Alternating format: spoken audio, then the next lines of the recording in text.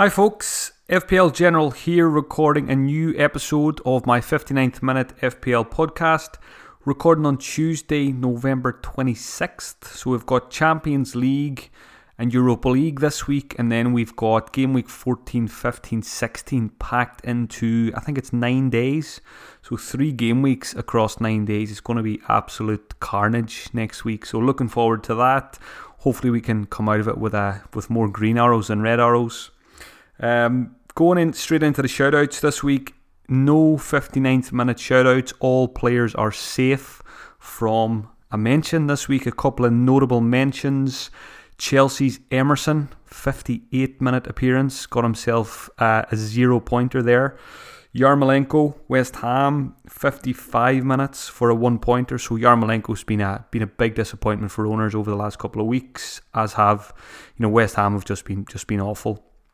And last week, Andre Gray got a 59th minute shoutout. He followed that up this week with a 55 minute appearance. Got himself a yellow card as well for a big fat 0. Game week 13, how was it for me? It was a good one. 66 points. I talked on last week's podcast that the plan was, I think I said I was about 90% sure of doing Sterling to Mane last Tuesday. By the time Friday night arrived, my thinking completely changed, and I just got the feeling that, Man City were going to score a couple of goals against Chelsea. I felt it wasn't the right time to get off Sterling, so I ended up just banking the transfer with a view to doing that move this week instead. So obviously in hindsight, should have done the Sterling to Mane move last week. That VAR goal ruled out for Sterling was extremely frustrating as an owner, especially after Mane had got himself on the score sheet. So, but not complaining too much because it was a good game week overall. 66 points took me from 283k overall up to 231k. So moving in the right direction. I think that's 2 green arrows in a row now. Mainly thanks to Jamie Vardy. I've owned him for 2 weeks. I've captained him for 2 weeks, and he's got me 48 points over those last 2 games. So I'll talk about captaincy later in the podcast. But after he's served me well last 2 weeks, I'm probably just going to leave the armband on him. I think that might be the key to success this season, is just to back Jamie Vardy every week. The other positives, Jimenez on the score sheet again, so he's been great. Had him 2 weeks now as well, so 2 goals there. Doing exactly what I hoped for when I brought him in. De Bruyne got a goal, albeit a little bit fortunate. Good to get those 7 points. Robertson continues to be one of my players of the season, despite not getting too many clean sheets. Got himself 6 points with the assist and the bonus point.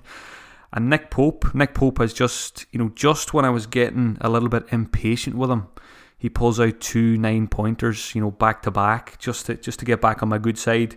I've got a question about Nick Pope later, so I'll come back to him. So yeah, he's been the legend the last 2 game weeks. So that was the positives. Negatives, which players didn't do well for me. Obviously Mount and Abraham didn't do much, but probably didn't expect too much against Man City anyway. Tielemans was quiet again, but I don't mind that too much as long as Maddison stays quiet as well. So I was pretty happy to see, pretty fortunate as a Vardy captainer, Maddison's goal getting ruled out and Vardy getting to retake it. So that was a nice slice of luck. Good to be on the right side of that rather than the wrong side. And that seems to be the story of my season. This year, I seem to be coming out on the right side of most things this season, most 50-50s, which makes a big change from last season. So long may that continue. Trent, disappointing again, just 2 points. It's absolutely crazy. Liverpool, clean sheets this season. I was just looking at it today. They've played 13 games. They've only conceded 11 goals, but they've only got 2 clean sheets. It just baffles me. Every single game they've conceded, it's only been 1 goal. They haven't conceded more than 1 goal in any game this season. So defending well, but just conceding that 1 goal every week, which is very, very frustrating when you've got, about 14 million invested in 2 of their defenders. So again, they're going nowhere for me. Next 4 games, great fixtures for Liverpool, so I'm hopeful that those 2 guys will hopefully bring in more points over the next couple of weeks. Lundstrom, it all looked so good. Got the assist to begin with. He was getting a couple of shots away, but then conceded 3 goals and got himself a yellow card as well. So ended up on just 3 points. Could have been so much better, But again, I think Lundstram showed us again in that Manchester United game, you just don't bench him. I think a lot of people will have benching decisions to make going into this weekend in terms of Lundstram, Soyuncu, Tomori, all these guys. I think you just start Lundstram. You don't look at him as a defender anymore. He's an attacking midfielder. If he gets a clean sheet, it's a bonus. It's probably more likely that he's going to get attacking returns these days than it is clean sheets. So, yeah, don't bench Lundstram is my advice there. Left Cantwell on the bench, but I was always going to do that. I think he was my third sub. I think I had Rico and Tomori ahead of him on the bench. So it was obviously, it's never nice to see your bench players scoring, but he was never going to start for me at the weekend anyway. So I think he picked up an injury. I need to have another look at that. I think I've seen a few tweets from Ben Dinnery that he might have been wearing a protective boot after that game. So hopefully it's not too serious, because if he is fit again soon, he could become a good bench option again, Cantwell. So rather than having to waste a transfer to get rid of him, so hopefully that injury is not too serious. So that was my game week 13. As I said, a good one. So hopefully I can carry that momentum now and just keep going, keep moving in the right direction over the next couple of weeks. Hopefully smash the next 4 game weeks. Then navigate the blank game week 18 with the wild card. So I think I'm probably set on wild card game week 20. I think that's my most likely play. Moving on now to the watch list. I've updated it this morning, having watched match of the day and a couple of other highlights as well. So 5 players I've added to the watch list this week. I think most of them are differentials this week. I think all of them are under 10% owned. So some interesting options here for us to consider for the next busy run of games coming up. Going to mention a couple of stats here as well. The stats that I mention are all from Fantasy Football Hub. First player, Lucas Moura. So Spurs were much better in Mourinho's first game than they have been in recent weeks. The big caveat here is they were playing against a truly atrocious West Ham side. So I'm not getting over excited by Spurs' assets just yet until I see them against Bournemouth this weekend. I think that will be a bigger test for Mourinho and his troops.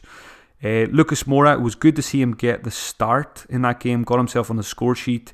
What I like about Lucas Moura is his price. He's only 7 million. Very, very attractive price there. He was top for big chances for midfielders at the weekend with 3. I think Jamie Vardy was the only player who had more big chances at the weekend. I think Jamie Vardy had 5. Mourinho is a big fan of Lucas Moura. I think that's another plus in his favour. I think there was some quotes that Mourinho said he tried to sign Lucas Moura a couple of times when he was at different clubs. So I like the sound of that as well. I think hopefully he will be a regular starter on that right hand side of the Spurs attack. And I mean, if he plays, we know he's a very good player, so he will get the returns. So again, it might be a little bit early, but again, I think sometimes you can miss out in points by not acting on your gut early. And I've got a good feeling about Lucas Moura, and I'm actually considering him this week. So I'll come back to him when I talk about my potential transfers, because I've got 2 frees. There's a couple of different routes I could go, but yeah, Lucas Moura, first player added to the watch list this week. I'll come back to Spurs players as well, because I think there's a question about them. I know a lot of people are considering Spurs now. Moura is just 3.9% owned as well, so he's a nice differential for the next couple of weeks. Another differential I'm considering, I've said a few times this season, I probably wouldn't get this guy because I don't like his attitude on the pitch, but I didn't realise just how good Crystal Palace's fixtures were for the next 8 game weeks. They've got really, really good fixtures, as good as anyone. Wilfred Zaha scored his first goal of the season in game week 13, 6.6 million. He is out of position. He's basically a forward, and he's a midfielder in FPL. As I said, amazing fixtures, 5 shots in the box against Liverpool, so really good numbers there in that game as well. And I was surprised as well. Watching him this season, he's an angry guy, and I would have guessed he was probably on about 4 yellow cards, but he's actually only got 2 this season.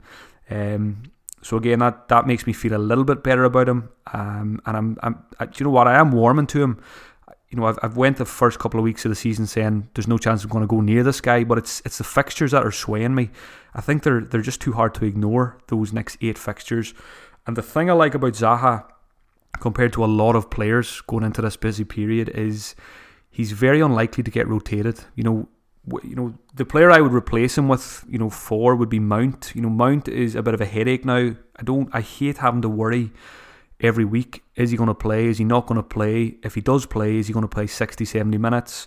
Whereas if I could get rid of Mount and get someone like Zaha, I know I'm going to get 90 minutes every week during the next couple of games. So that is attractive to me. And again, those are two players I'm probably considering this week.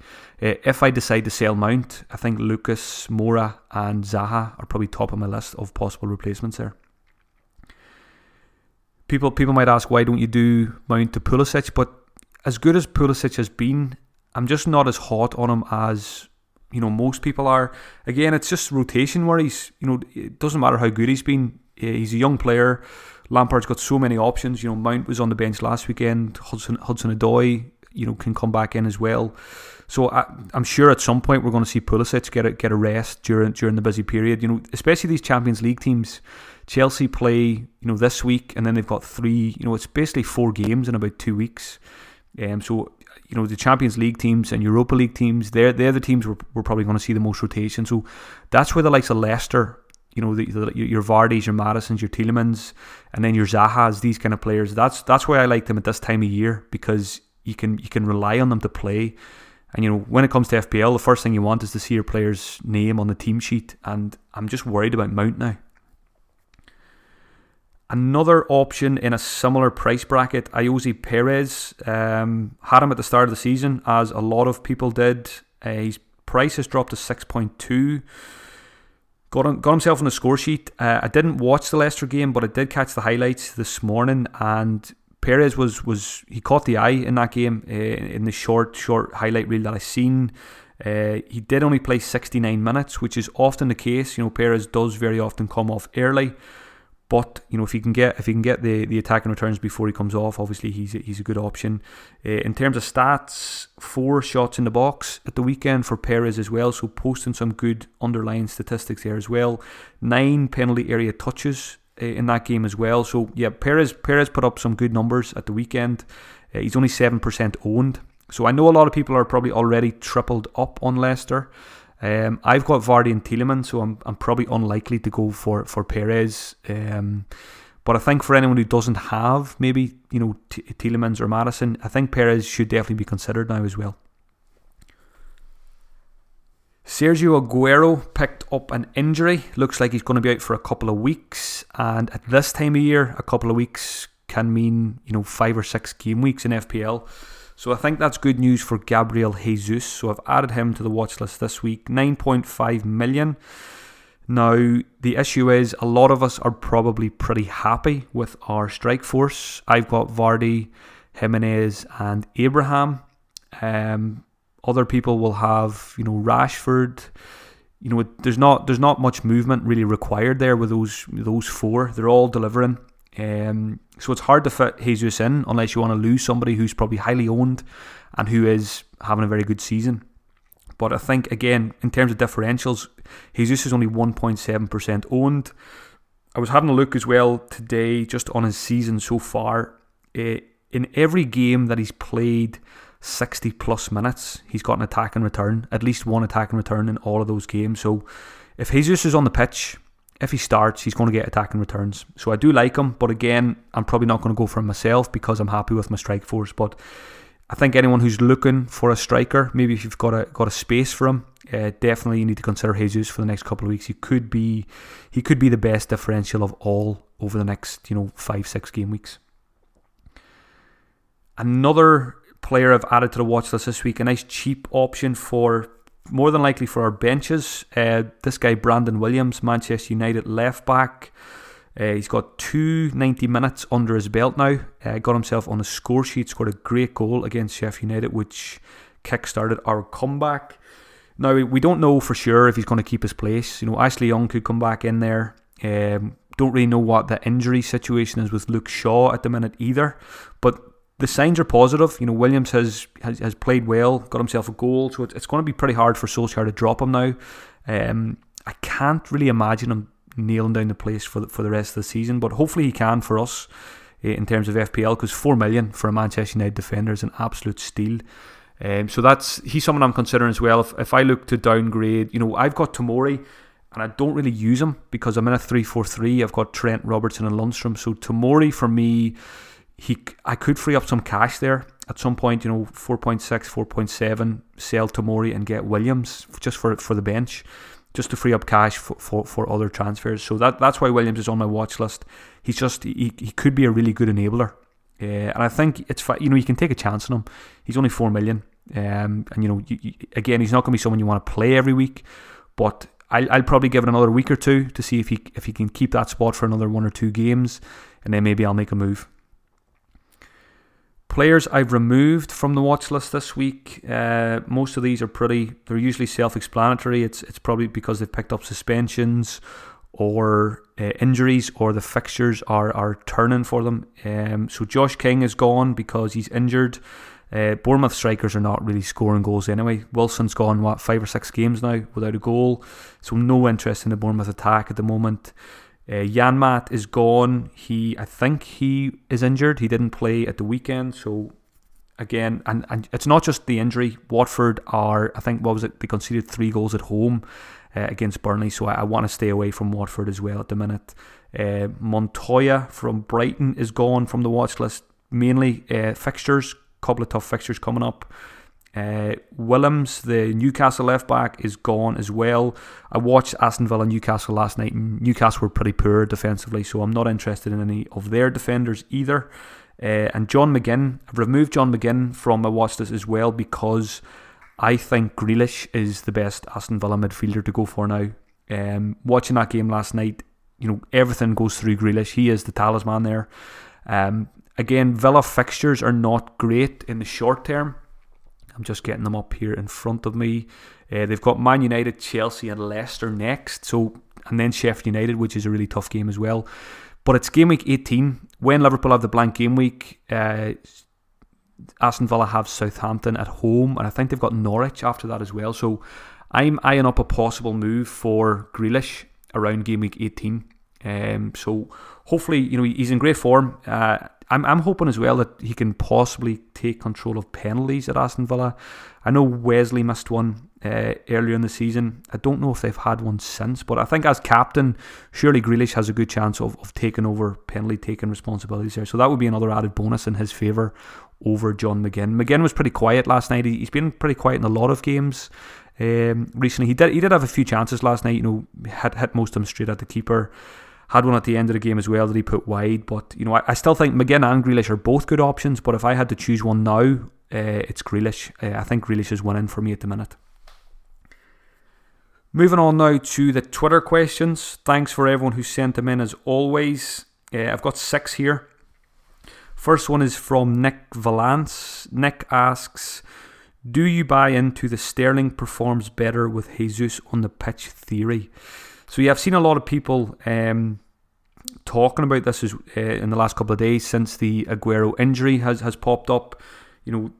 Looking back on the season, when Jesus has started, Sterling has performed very well. I think there's 3 games in particular. Someone sent me a tweet earlier. I think it was game week 1, game week 7, and maybe game week 10. I might have that third one wrong, but basically, I think Sterling scored 38 points over those 3 games. Definitely the first week of the season when Sterling got his hat-trick. Jesus, I'm pretty sure, started that game. Do I buy into the theory? I don't really. It's a very small sample size, and also those fixtures, I think it was Bournemouth, Everton and Aston Villa were those 3 games. So, you'd expect Sterling to score well in those games no matter who's up front, whether it be Aguero or Jesus. So maybe there is something to it. Maybe Sterling does prefer playing with Jesus. Jesus to me is a player, he's quite different to Aguero. He's much happier with his back to goal and bringing others into play. So maybe Jesus will be good for the likes of Sterling and the other Man City attackers as well. So I can understand why people are, people like me maybe were, thinking of selling Sterling this week, maybe are thinking twice about it now because Aguero's out. But for me, I don't think it's going to change my mind. I still think I'm going to follow through, get rid of Sterling and get Mane, and that will leave me with De Bruyne as my only Man City cover. So I'm just kind of sick of Sterling, to be honest. He's just not doing enough for me, given his price. I'm not going to captain him for the next couple of weeks either, so I'm happy to lose him. And, I'll be wildcarding probably game week 20 anyway. So if it comes to it that I want him back, then it'll be pretty easy for me to do so. So yeah, I don't buy into this theory too much. But again, maybe there will be something to it. Maybe we will see an upturn in form from Sterling. You can probably guarantee it now, actually, because I'm going to sell him this week. There was a related question here from Bock and Juniors as well about Sterling. He was just asking, what do I think about Pep's comments? Do I think Sterling will play centre forward during the time Aguero was out? So I think Pep did come out and say that he's not too worried about Aguero being out because he has Jesus and Sterling. So he name checks Sterling as someone who can play in the striker's role in Aguero's absence as well. But I don't really see it happening, to be honest. I fully expect Jesus just to play every game during this period.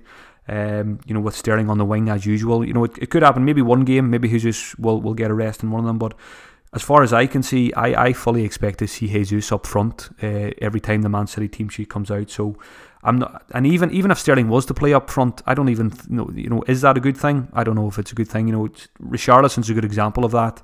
People get overexcited by players playing out of position, but Richarlison to me is a better player when he's on the wing as opposed to when he plays up front. So I don't think it matters. I don't think these things matter too much. I think we probably read into these things too much as fantasy managers, and we try to create a narrative for ourselves, probably to convince ourselves of things that maybe there's not much there to it. So for me, I'm not too worried about losing Sterling this week. Question from Matthew Jones, one of the best FPL managers out there. Matthew asks, which Spurs assets should we be knee-jerking in? So yeah, a lot of questions about Spurs this week because they played well for probably 60-70 minutes of that game against West Ham and then let West Ham back into the game. So which Spurs assets should we be jumping on? So I think there's a lot of options. And I think the guys, was it Planet FPL podcast I was listening to this morning, were saying you get what you pay for with the Spurs players. There's a lot of different price points. Lucas is only 7. You've got Ali that is a little bit more, and then you've got Son on the wing, and then obviously Kane's the most expensive of all. But I like all four of them. Son is the best Spurs player. Taking FPL away from it. Great performance, Game Week 13, goal and assist. Son, you can captain him as well, which makes him more attractive over the likes of maybe Ali and Mora. Ali did have, especially the first half, I put a tweet out, it was the best 45 minutes I've seen from Dele Alli in a long time. So I think Mourinho will get Ali back to the levels we've seen a couple. For me, I'm still, as I said, I'm not getting overexcited because it was West Ham and how bad they were in that game. So in terms of knee-jerking, I think you can make an argument for going for any of those four. If you want to go early, Kane, Ali, Son, Lucas Moura, it's probably slightly risky going with Lucas Moura because we're not 100% sure if he's going to start every week. Defensively, I'm not really interested yet. They conceded 2, pretty soft goals, so it's probably going to take a bit of time for Mourinho to sort them out defensively. They're without their first choice goalkeeper. I don't really rate the fullbacks too much defensively, Aurier and Ben Davis. So Aurier is the most attractive of the defenders. I think he's only 4.8 million, so that's a crazy price for a Jose Mourinho defender. And he got a great assist for Harry Kane as well, a great cross. So I think if I was going for a defender, if you wanted to go early on defenders, I think Aurier is probably the one to go for. But again, we can't be 100% sure yet if he's going to be a regular week in, week out. So I'm happy to wait on Spurs.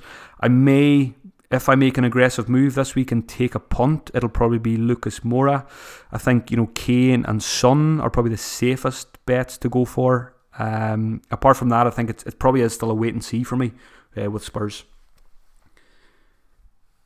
Question from Didi. Danny Ings is injury prone, but he's in form and fixtures for the next few weeks are looking good for the Saints. Is he worth a punt?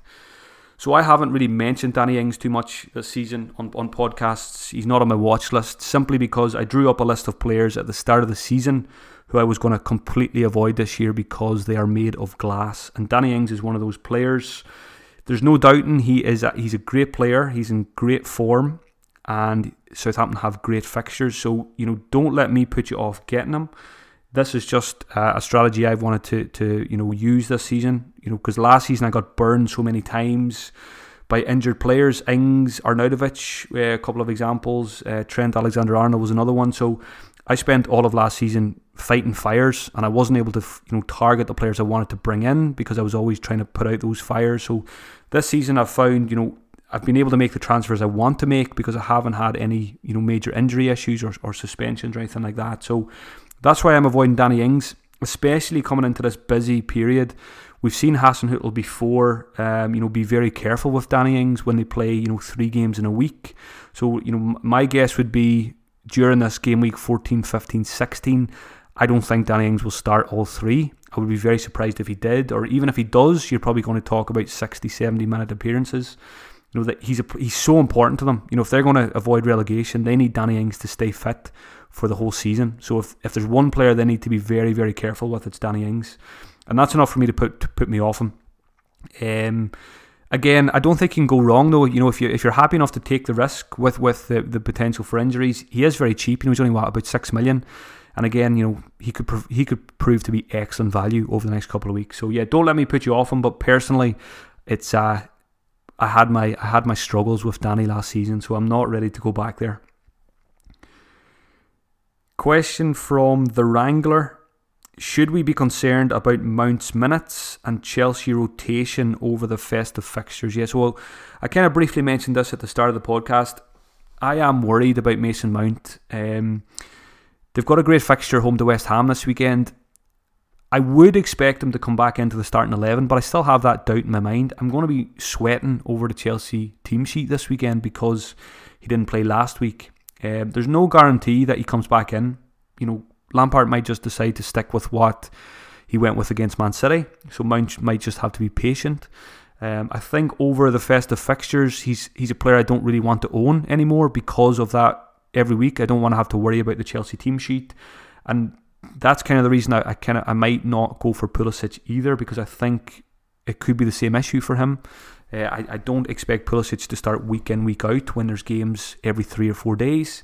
So that's why I'm leaning towards teams that don't have Champions League players that I can rely on who are going to play every week, like Zaha. Zaha is a prime example of that. So should we be concerned about Mount's minutes? Yes. Should we be concerned about Chelsea rotation? Yes. It's worrying me. So I think I'll end up getting rid of Mount, if not this week, probably the following week, and just roll with Tomori and Abraham. So Abraham will start for me every week, and Tomori will probably be my first sub most weeks as well. So yeah, I'm kind of leaning towards getting rid of Mason Mount possibly this week.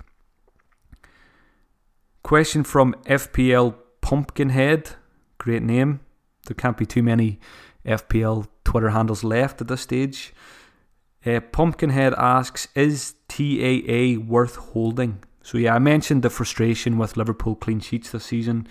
Trent hasn't done an awful lot in terms of attack and returns recently, but just looking at his underlying numbers, every time I look at his stats, I don't even, it never crosses my mind to sell him anyway, to be honest. I've always earmarked these, 4 or 5 fixtures in the run-up to the blank game week 18 as where the likes of the Liverpool assets should score well. So Trent's going nowhere for me. I think you've got to hold him.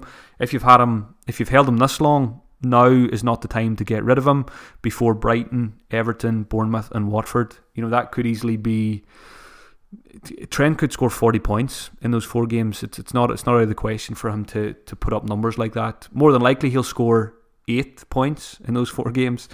Liverpool will concede 1 goal in every game, but hopefully not. Hopefully he can start converting those numbers into attacking returns, and surely there's going to be some clean sheets there. Surely, I'm hoping as someone who's had Trent and Robertson since game week 1 that my patience will be rewarded over the next 4 weeks. Hopefully 3 out of 4 at least clean sheets, if not 4 out of 4.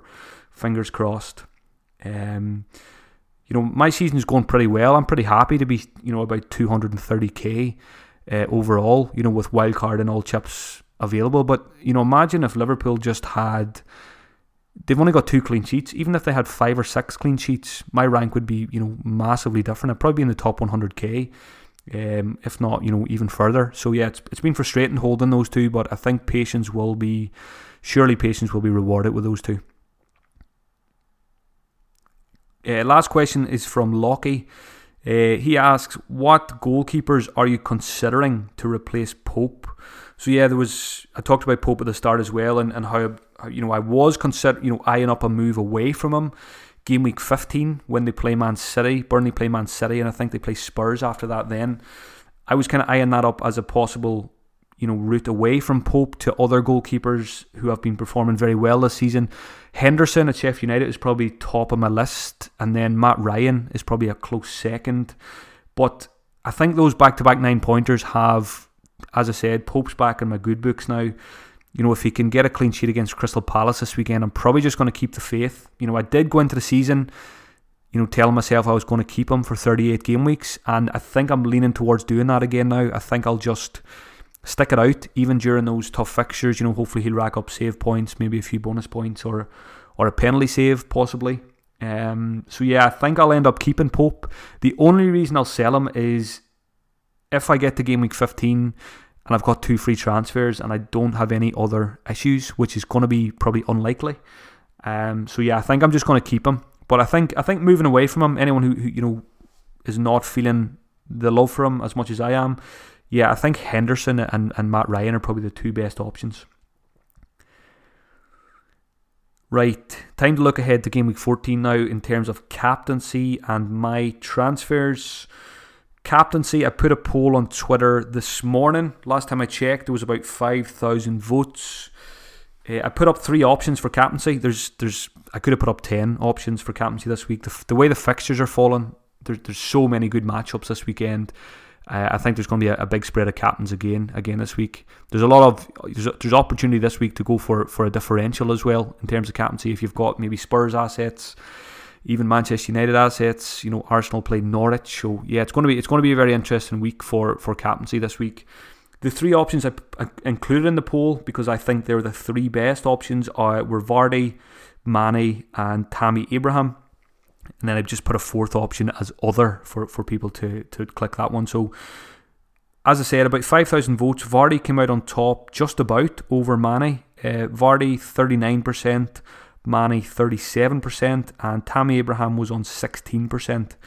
Now, as I said, I think I'm going to stick with Vardy because I always tend to be pretty loyal to players who do well for me. Vardy's got me 48 points over the last 2 game weeks. He plays Leicester at home this weekend. As long as Marco Silva is still there, I think I will leave my armband on Vardy, and hopefully he can put another 12-pointer on the board to make it 3 in a row. I'm going to bring in Mane for Sterling, I think. So I think Mane will be my vice captain for that Brighton fixture. I think Mane's a really good captaincy shout this weekend as well. As is Abraham, simply because he's going to be up against Roberto in the West Ham goal, who is possibly the worst goalkeeper I've ever seen in the Premier League. The only issue, the thing I don't like about Abraham for captaincy is his minutes. The last 2 games, he's been taken off after 72 minutes.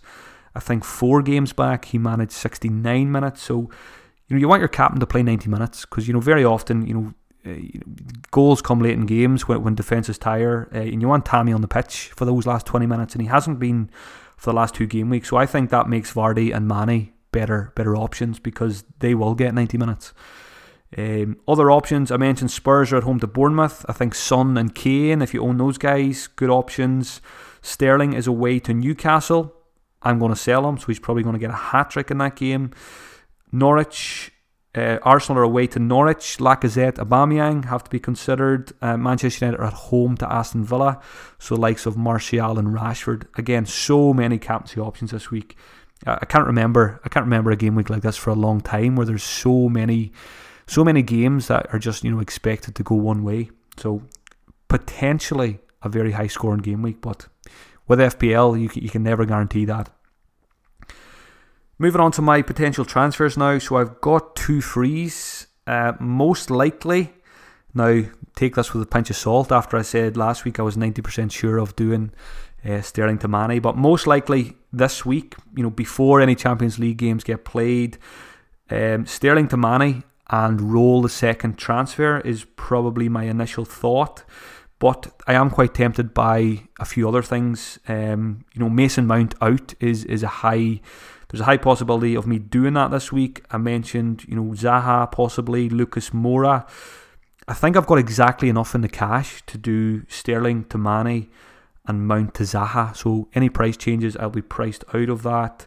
If I wanted to get Lucas Moura, it would probably be a -4. So probably would mean downgrading Tomori for someone like Williams, or I think probably would have about 4.3 million to spend on a defender there for the bench. Pulisic, I haven't ruled it out, but I'm not really feeling it. I don't really like the Mount to Pulisic transfer as much as other people do, just for those rotation worries. And Traore, I've mentioned Traore a couple of times last couple of weeks. I still like him as well. Haven't ruled out just doing Mount to Traore, because again, Traore should play most games during this busy period. Even though they've got Europa League games, Traore has been getting 90 minutes most games. I like him a lot more now as well, because he's taken his hair out of his braids and he's an even cooler dude than he was before now. Another nice assist for Jimenez at the weekend. So yeah, I really like Traore as well. I mentioned I like him for Gameweek 18, so that would be a bit of preparation for that as well. Overall, I'm very happy with, I wouldn't say I'm very happy, I'm happy with Pope. I'm very happy with my defenders, those two Liverpool guys on Lundstrom, and I'm very happy with my 3 strikers as well. So any moves I make this week, it's going to be midfield. It's going to be Sterling out for Mane most likely, and Mount could go as well. But if I don't sell Mount, I'll just bank the second free transfer. So again, I just need to wait and see how Champions League goes. First of all, make sure there's no injuries or anything like that before I make my decisions. I think that's everything covered for this week. If you enjoyed the podcast, as always, give it a review, give it a retweet, a share, all that good stuff. If you want to hear more from me, I'll be doing 2 podcasts on my Patreon this week. I'll be doing an eye test podcast on Wednesday. I'll be doing a Friday podcast with my final decisions after the press conferences on Friday evening. I've set up a December competition for patrons as well. There's going to be a £100 Amazon gift voucher for the manager who scores the most points in my Patreon mini league, just to spice things up in December. All that content, all that Patreon content, you can get access to it for just $3 a month. So any questions you have, just send me a message on Twitter about that. Enjoy the Champions League. Good luck in Game Week 14. Thank you for listening, as always. I'm not sure yet what I'm going to do next week in terms of podcast, because we've got midweek fixtures. There's games Tuesday, Wednesday, Thursday. So I think most likely what I'll do is, instead of releasing the podcast on Tuesday next week, I think I'll try and record one on Monday morning and just get it out a day earlier. So you'll have Monday, Tuesday to listen to it before the Tuesday evening deadline. I'm not sure then later in the week, because I mean the deadline, the game week ends Thursday night, then it's only Friday really. So I'm not sure if I'll do one on the Friday, but again I'll keep you updated on the Twitter about that. But yeah, pretty sure I'll get one out next Monday morning after Game Week 14. So enjoy the rest of your week. Enjoy Game Week 14. Hopefully it's a good one, and I'll talk to you all next week.